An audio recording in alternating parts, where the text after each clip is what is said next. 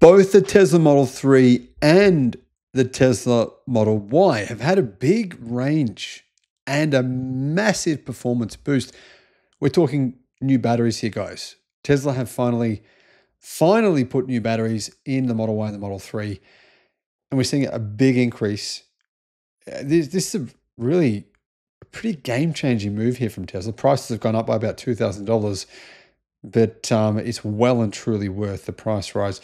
I kind of feel like if you've just bought the Model Y Juniper, the Model 3 Highland, you're seeing this, you're thinking to yourself, oh, I'm a bit disappointed because this is a big difference. Big difference. Hello, my friends. Welcome to the channel. I'm Sam Evans. Great to have you with us.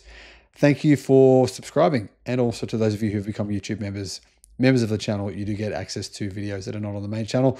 I'll put a link in the description. What's this all about? Okay.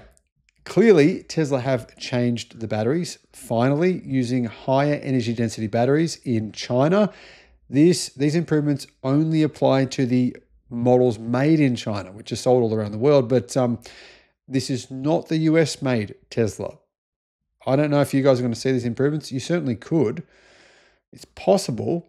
You're still getting batteries from China. Well, I guess you're still getting batteries from Japan, really, aren't you, in the United States? But anyhow, the changes here are huge for people in Australia markets, Thailand markets that get the Chinese-made version of the Model Y and the Model 3. Of course, in Europe, you guys get the Chinese-made Tesla Model 3. So what's the difference? The long-range Tesla Model 3 model now has 753 kilometers of CLTC range, which is an improvement of 40 kilometers over the previous version. That's a pretty big difference. Real world range, you're probably looking at about 600 kilometers of real world range. That's actually really big real world range. And that is an improvement of 5.4%. So whatever you're getting right now, when you get the new version of this car, the Model 3, you're going to get an improvement of 5.4%. Clearly the batteries have been changed. It's a higher energy density battery, I believe. That's what I've been hearing from China. But here's the thing, performance has drastically improved as well. I mean, it's a big difference. The new Model 3 long-range all-wheel drive does 0 to 100 kilometers an hour, so 0 to 62 miles an hour in 3.8 seconds now. That's a big difference. That's 0.6 seconds faster. So here's what Tesla said on their social media pages in China. Model 3 long-range all-wheel drive version upgraded. Longer range, CLTC range increased to 753 kilometers. More powerful. 0 to 100 acceleration upgraded to 3.8 seconds. Whoever posted this on their Weibo page, maybe get someone who understands. They've written this in English, but it's like putting these wacky emojis in it just doesn't make sense. Maybe I'm too old for this stuff, guys. Anyway, the point is the cars, right? The price did increase as well by $1,500 US, around 2,200 Australian dollars, but I think it's well and truly worth that increase in price. And when you think about it, the upgrade for the performance boost is around 2,000 US, around 3,000 Australian dollars. But that doesn't include an update to the range. And that's the main feature here, the increased range, 5.4% more range. The Model Y gets the same changes. Range increases by less, 4.4% to 750 kilometers on the CLTC cycle. That's up from 719 kilometers. So range has improved by 31 kilometers. And considering the fact that range already improved for the Model Y, the Model Y Juniper, the range already went up. So we're looking at 2 range increases in the space of a few months of being on sale. Makes it, I think, actually a very compelling option now. I think we're going to see range for the Model Y all-wheel drive be definitely around about 600 kilometers or above on WLTP. The other thing is the Model Y long range also gets a massive boost in performance. It was doing 4.8 seconds before, 0 to 100. It's now 4.3 seconds. That's a legitimate performance SUV. Very fast car now. Puts it very close now to the Model Y performance. Here's what Tesla said. Model Y long-range all-wheel drive version. Range is further improved. 750 kilometer ultra-long range makes long-distance travel a piece of cake. This is the all-wheel drive version.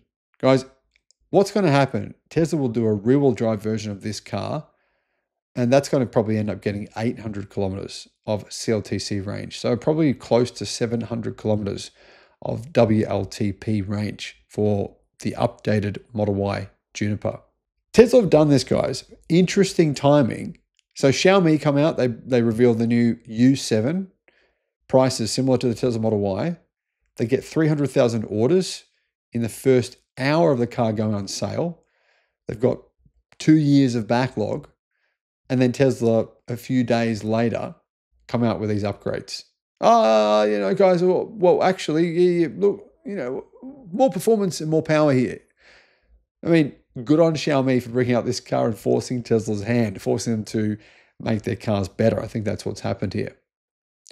The Model Y, though, you can get pretty much now, a few weeks out, you can order one. But if you want to get a Xiaomi SU7, you might be waiting for the next 12 years.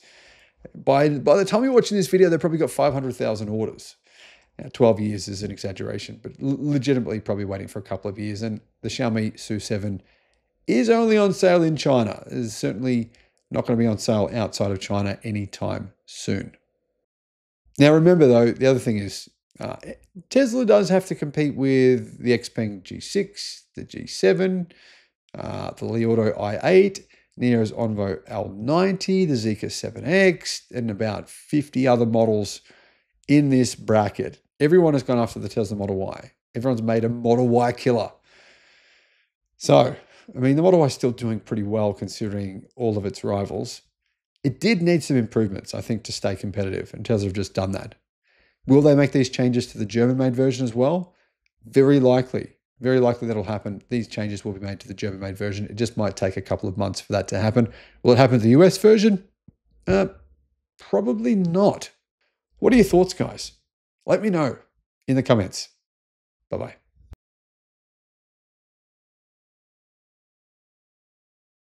A lot of Australians are concerned that the power grid here can't handle electric cars. And, if you're a car company who doesn't make and sell EVs, then there's probably a good chance that your CEO at one point in time has said, EVs will collapse the power grid. They're unsustainable because the grid will just be annihilated. Is that actually true? Well, hello, my friends. Welcome to the channel. I'm Sam Evans. You're watching the Electric Viking. Keep in mind, many people, when they buy an electric car, do install solar. It's very, very common that this happens. It's kind of a cool side effect that when you buy an EV, a lot of people go, hang on a minute, why don't I charge this with free electricity? And they go and think, actually, I'm going to get some solar. And they obviously do the numbers. They realize solar is actually a no-brainer. I published an article which went into great depth on the research behind how much money you can make in the United States